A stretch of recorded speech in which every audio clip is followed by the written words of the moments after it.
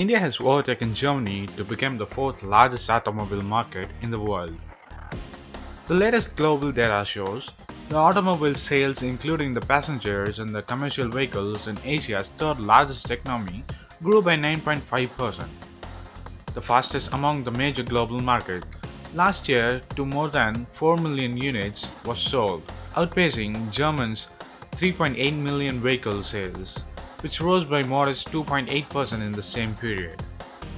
India's passenger vehicles are led by the utility vehicles. Sales volumes of Maruti Suzuki, Vitara, Brezza, and Hyundai Creta remained strong. The new launches in the segment included Tata Nexon, Jeep Campers, Volkswagen Tiguan, and Skoda's Kodiaq. The government's thrust on infrastructures, stricter tab overloading bans, macroeconomics, environmental buoyancy expected to keep the momentum strong in the 2018. Here are the top 10 lists of largest automobile market in the world of 2017 and 18. Ranking from 10 to 1. Canada at 2.08 million, Italy at 2.19 million, Brazil at 2.24 million, France at 2.60 million, UK at 2.96 million, Germany at 3.81 million, and India 4.02 million, Japan at 5.24 million, United States 17.58 million, and China with whopping 29.12 million of sales.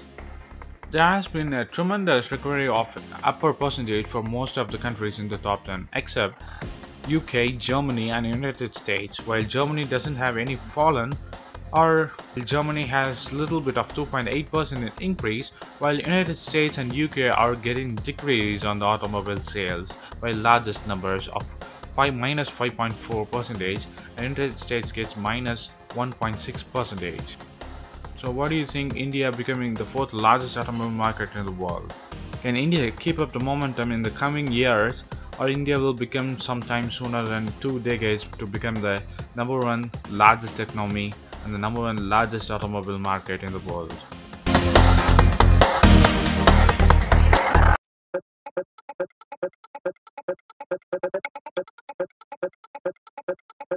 There are more proof to validate Indian experiencing internet speeds connectivity in this journey of 2016 and 17. According to the Internet Analysis Services Ookla Speed Test Global Index 2017, India is at top among all the countries to have the most improved its broadband services in the last year. India is ahead of China and the US in their ranking. India is in the 5th place, behind the Reunion Island, Ghana, and Peru, having improved the broadband speeds by 76.9% to a national average of 18.82 Mbps. However, India has the top spot among the largest countries in the world to have shown improvement, higher even than China and the US in the 2nd and the 3rd place. But however, India is not the fastest growing internet speeds among all other countries compared to the overall, only just improved its speed in the last year or in the fiscal year of 2017. In addition, the report also shows us in the 2nd place as far as the improving India's mobile data speeds is concerned, with the rise of 42.4% to 8.8 Mbps. On average, the entire world's broadband speeds improved by 31.6% in 2017 to 40.11 Mbps, while the mobile speeds rose 30.1% to a global mean of 20.28 Mbps. Mobile and the broadband internet speeds in India have certainly evolved in the last couple of years, said Dougal Suttle, the co-founder and the general manager of Ookla. India still has a long way to go to catch up with the countries that have top speeds around the world. However, we at the Ookla are highly optimistic about the capacity for the growth that is available in the Indian market. And when we look at the trade deficit with India and China, in 2017-16, India's trade deficit with China stood at USD $36.73 billion during the first 7 months of the current fiscal year, April-October, compared to the USD's $51.11 billion on the fiscal year of 2016-17. The Parliament, which informed yesterday, the bilateral trade between India and China stood at USD $50.1 billion during the April-October period. as against USD $71.45 billion in the entire 2016-17. According to the provisional data for April-October placed in the Lok Sabha by the Minister of State and Commerce Industry, C.R. Chowdhury. Increasing the trade deficit with China can be attributed primarily to the fact that Chinese exports to India rely strongly on the manufacturing items to meet the demand of the fastest expanding sectors like telecom and power.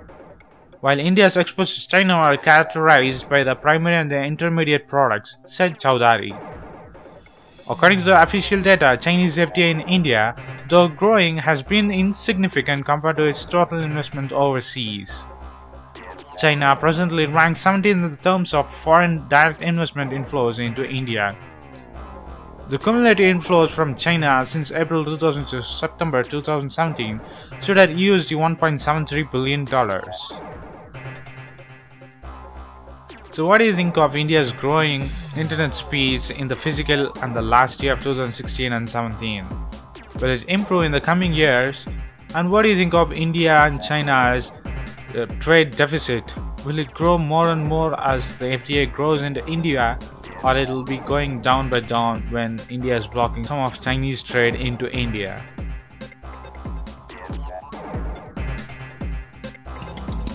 Despite enormous opportunities to do business within Africa, every year the continent loses money to high trade costs. It takes Africa's top grocery chain an average of $20,000 per week to secure import permits to distribute goods in just one country. It takes the same company up to 1,600 documents to send one truck across a regional border. In Kinshasa, Brazzaville, predicted to become Africa's largest metropolitan area by 2025, fewer residents cross the border than those that crossed the Berlin Wall in 1988. The reason? The high cost of crossing the Congo River and shipping goods at the Malebo Pool. These two examples tell the same story. Despite claiming regional integration as a strategic objective, African countries have yet to reach their trade potential, particularly when it comes to trading with each other. Only 5% of Africa's grain imports, for example, come from regional resources. We have this important rate of growth in the continent.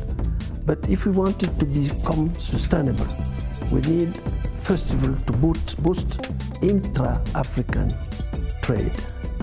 Africa do not trade with Africa, contrary to the rest of the region. Consider it as an element not only for growth, but also for development. You know, to reduce poverty, you know, to give employment to our youth. Why aren't Africans being given the opportunity for cross-border trade?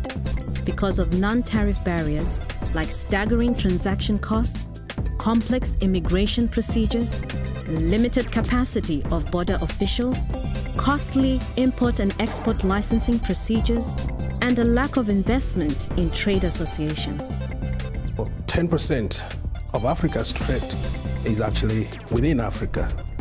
Now, if you look at other regions within the European Union, for example, it stands at about 60%. Trade is actually an engine of growth. And if indeed Africa is to sustain the current growth momentum, which currently stands at more than 5%, we'll also need to ensure that we increase the volume of trade, within the continent. High transportation costs and logistics also limit access to efficient transport services, especially in rural areas. Unclear policies also hamper traders. For instance, seeds released for sale in Kenya may sit stale at the border in Ethiopia because they don't satisfy local requirements.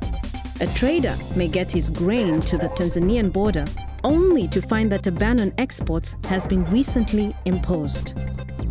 There are seasons when we have enough cereals or another agricultural products in one region when you find there is a shortage in another. But the transport costs are very high. But also where we may develop infrastructure to make sure that traffic can flow. For example, you go to borders You delay in some of the borders, in some cases delaying for 3 days, 4 days to cross a border. And mind you, each day, transport is stuck at the border, waiting to cross. You add 1% of the value of the product. That is a cost that Africa cannot afford. But what if African leaders committed to lowering barriers to the movement of goods, services, people, and even investments across borders? What if they implemented current policies and existing legislation that reduce the constraints faced by ordinary traders? Africa at the moment is paying up to 40% extra on transport itself of the goods at the consumer end. When you look at these costs in the rest of the world, it is an average of 10%. So Africa remains ratcheted and competitive, not for insurmountable reasons, but things that we can remove without any additional investment. The studies tell us that if we remove these barriers to trade, if we have these trade facilitation measures, we can have an additional up to $34 billion of additional trade annually. It would mean that traders, like these women in DRC, could easily sell their goods across the border in Brazzaville without fear of harassment or bribery.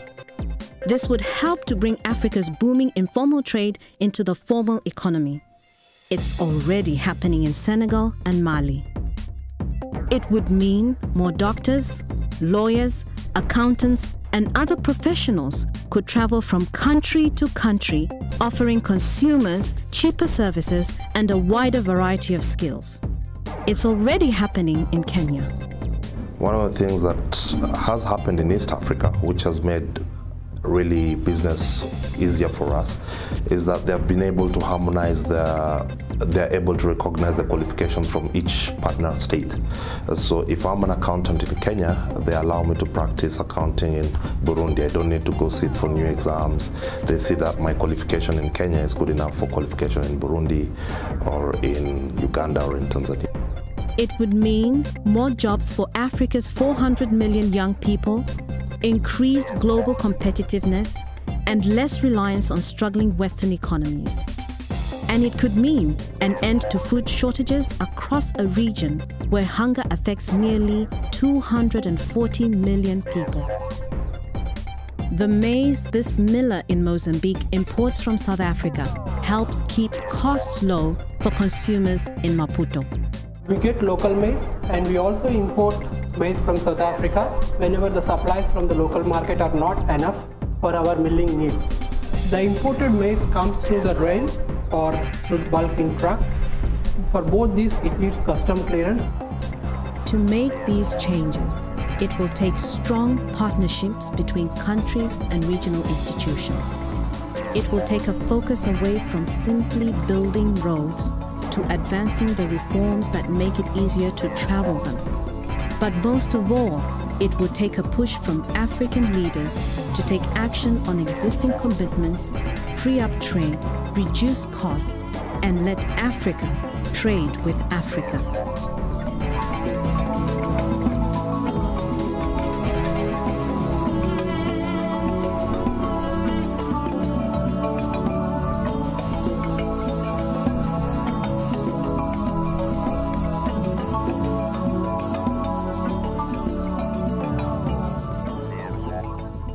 Post your comments below, and if you like this video, please give it a thumbs up and follow us on social networks and subscribe to our channel.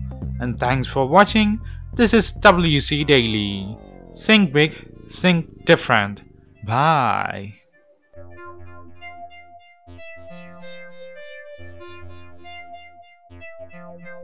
Yeah,